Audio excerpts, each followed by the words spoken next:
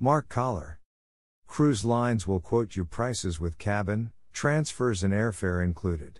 It doesn't hurt to look at the prices they offer, because on occasion they are better than you can find on your own.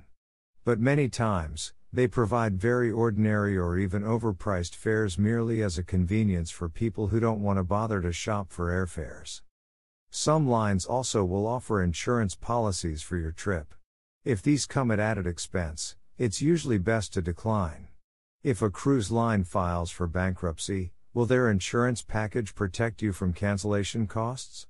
Travel insurance experts say if a policy is tied directly to the cruise line, it could have built-in exceptions that are not in your best interests. An independent source is less likely to do so.